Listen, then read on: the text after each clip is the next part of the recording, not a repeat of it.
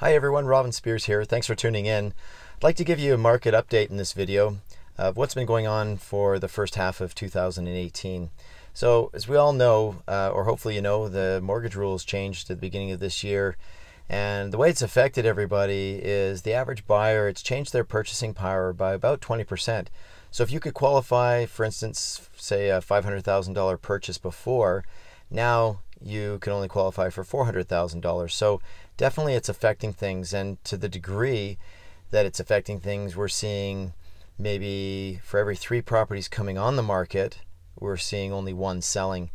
And that's making a huge surplus of properties out there, which favors a buyer for sure. There's lots of choice, interest rates are still low and prices are low. So it is a great time to be a buyer. But because of what's going on, this is probably the first time since 2008 that I could see about a 5% drop in the average price of real estate. So that would be the biggest drop we've seen since 2008. As always, if you're buying and selling in the same market though, it really doesn't affect you, because if it's a buyer's market, then you might not do as well on the sale of your property, but you'll do well on the purchase. If it's a seller's market, you'll do well on the sale of your property, but then you'll pay a little bit more on the purchase. So again, if you're buying and selling in the same market, it really doesn't have too much of an effect on you, because what you do well on one, you might not do so well on the other.